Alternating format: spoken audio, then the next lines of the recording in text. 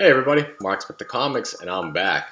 This time I wanted to talk to you about the auction house, local auction house that happened over the weekend.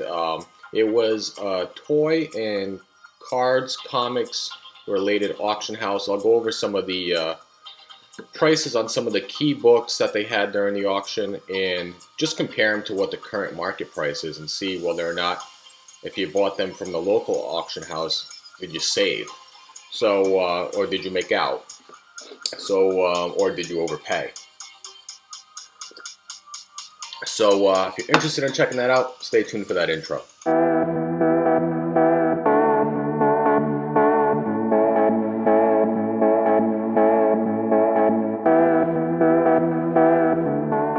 So welcome back. If you haven't already, please don't forget to like, share, and subscribe.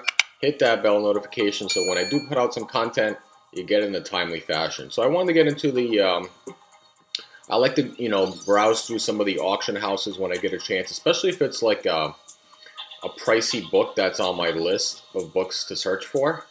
And, I previously talked about that I was looking for, to finish off my 2021 goal books. I still had a Golden Age Submariner book to get and finish off my Moon Knight Volume 1 run and get an LB Colt cover. So I went to the local auction house and looked at their catalog to see, what books they were going to have.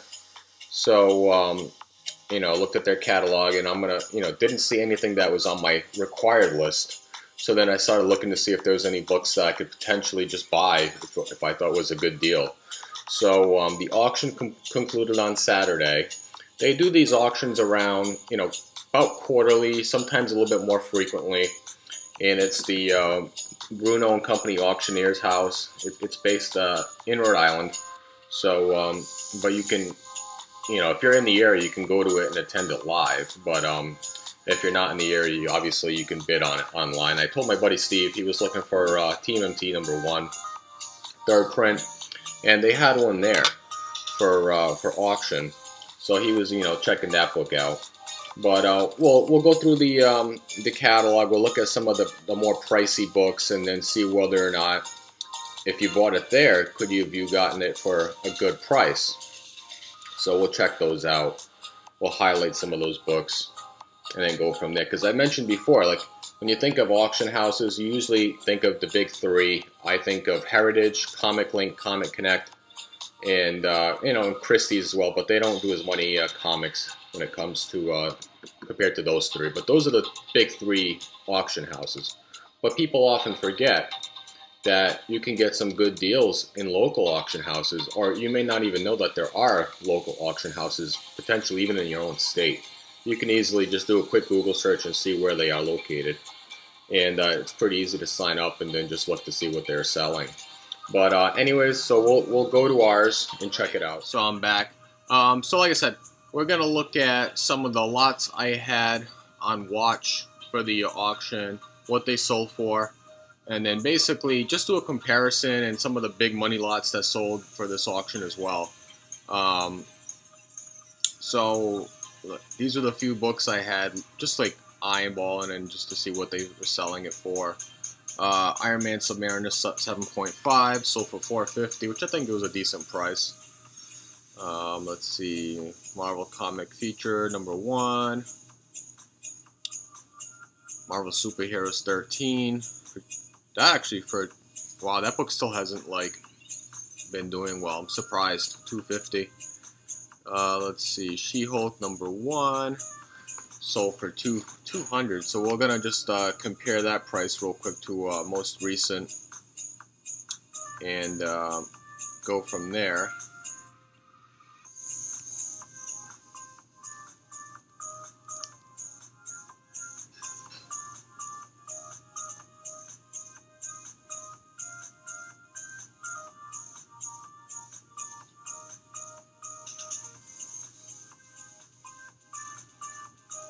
So it looks like the last one sold for $176, and that was a newsstand. So that's not bad.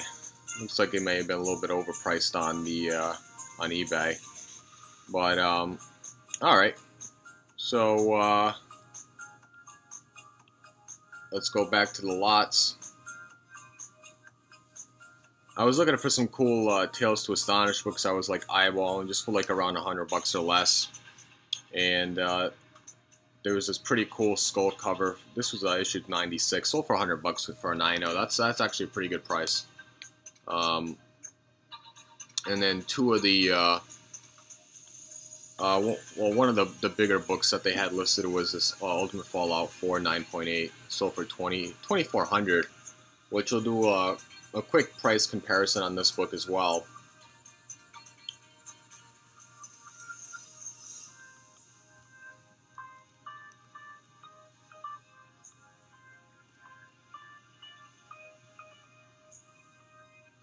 So last one sold for $2,400 actually, and this was yesterday.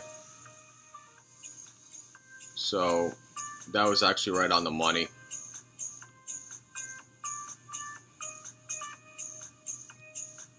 But I do think that this book is down in price though, because it used to be a $3,000 book. So if I do, there's a little cool calculator tool that you can go on Google and quickly use.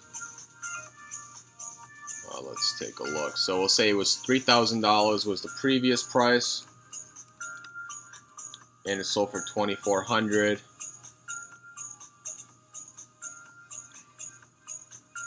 So that's a 20% decrease in price.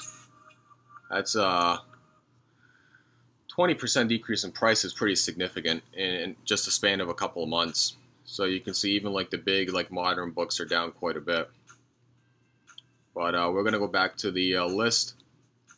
Alright, so I'll go back to the actual auction.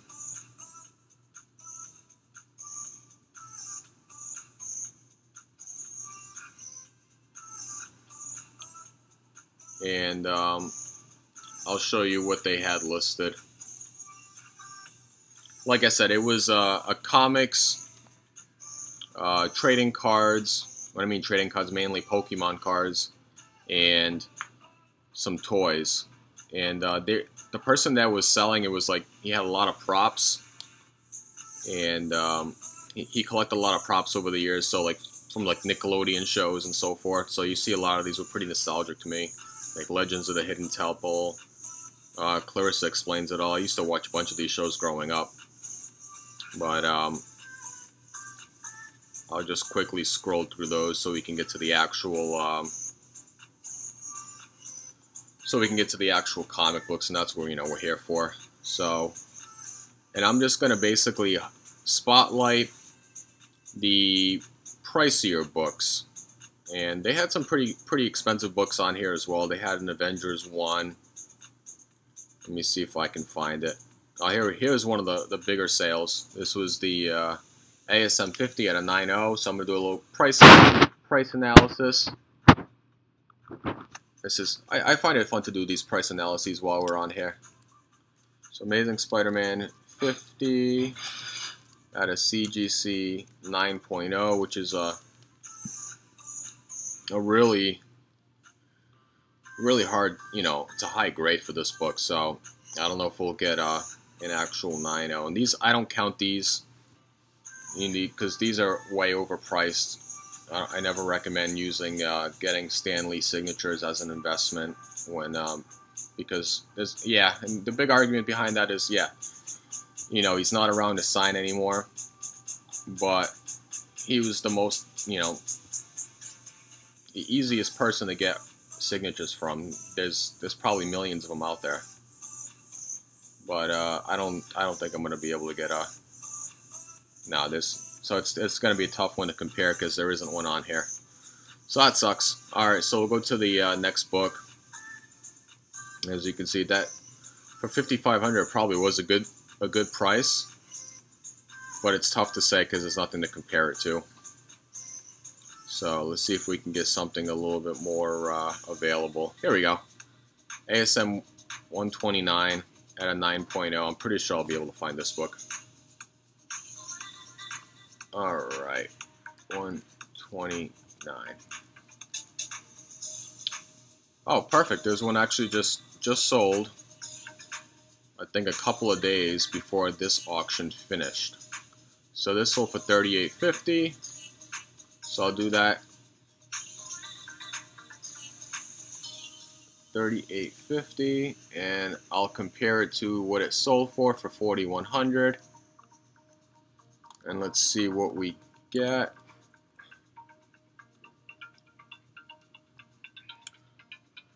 So if you bought that ASM 129 in that local auction, you overpaid by 6%. And sometimes, you know, like that book, there's quite a bit of those in that high grade.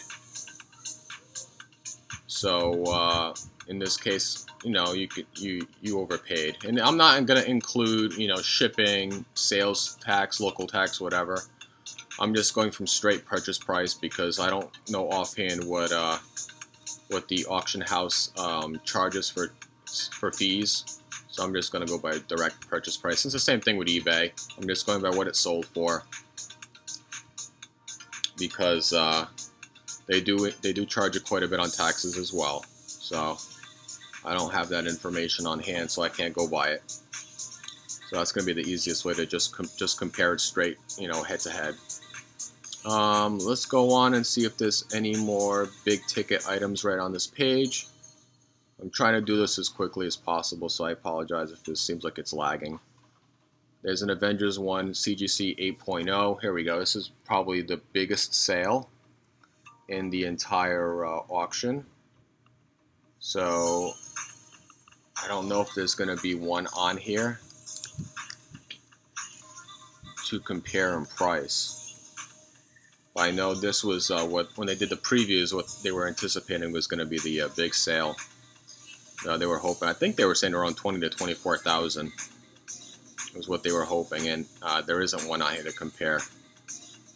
So that's so there's one right here. What's this?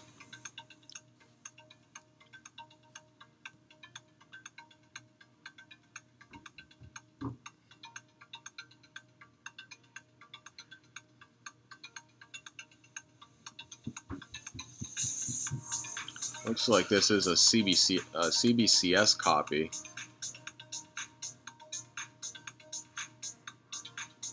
That sold for $3,000. Is that right? I don't know. If that's the case, somebody got an incredible deal.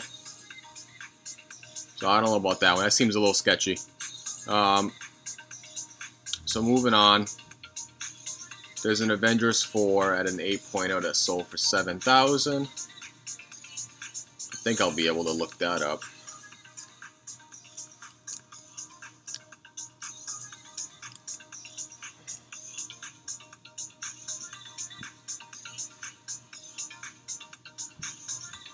There's one listed there for 10 grand. Well, let's see if there's any recent sales. Oh, perfect. So it was a buy it now just a couple of days prior for 8 grand, and this one sold for 7. Wow! So that's going to be a sizable difference. So if you compared the two, 8 grand on eBay to the 7 grand at the local auction house, the person that bought it at the local auction house saved 12.5%. That's a pretty incredible price difference for a book at that price. So there you go. Let's see what else we can find.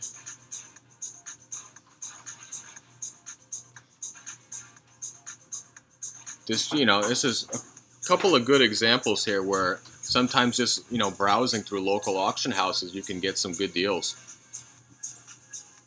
To save 12%, 12.5% on a major Silver Age book, and at that price point is huge. So let's see. There's a Daredevil 1. I think I'll be able to find this one on here. And then we'll probably call it Wraps, unless I find another big book. Daredevil 1, CGC 5.0.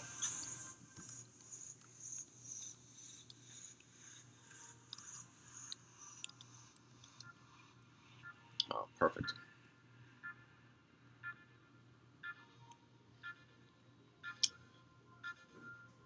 Let's see. Let's see. I don't think there's going to be a recent sale. You got a what? A 3.5 that sold yesterday for 6,400. That's incredible.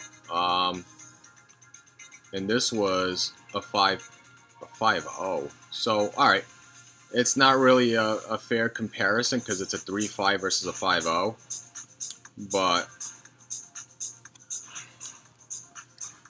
let's just play it this way anyway. So 6,400, I know it's not the same grade. It's actually a higher grade from the local auction house. But even that, as you can see, it's nearly a 31% price increase for that person who decided to buy the 3.5 versus buying a 5.0. I couldn't even imagine what that would have sold up for on the auction site. But that's incredible. I think we'll do just one more book and go from there. Let's see if I can get a big boy book.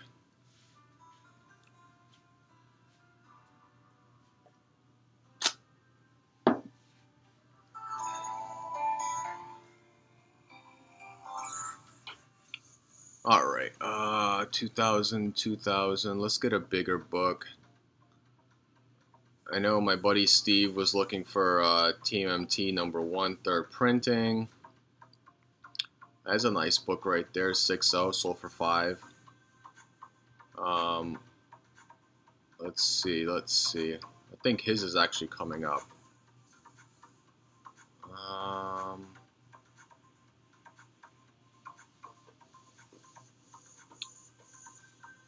Nope, don't see it just yet.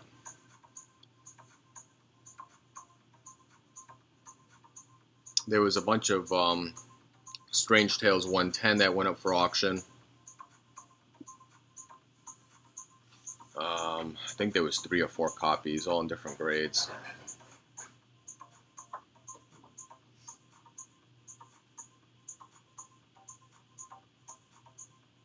And let's see. I think we're getting there. Hold up. Let's take a look.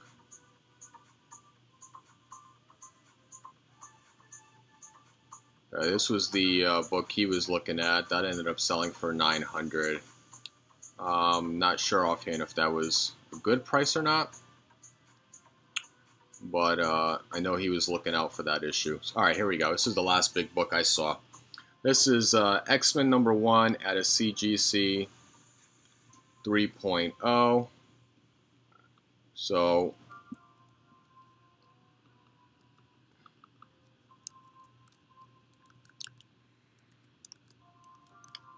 all right, X-Men 1 at a CGC 3.0. Hopefully we can get a recent sale. I'm hoping we can find one on here. I know it's a pricey book, but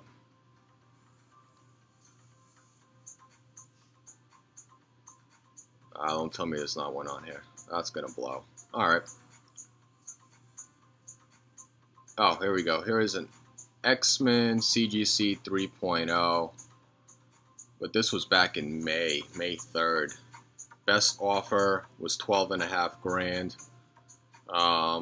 It's tough to say what the actual price was because when it's best offer accepted.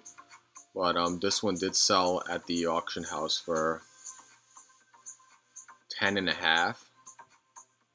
Even if it's sold for say like 12 grand.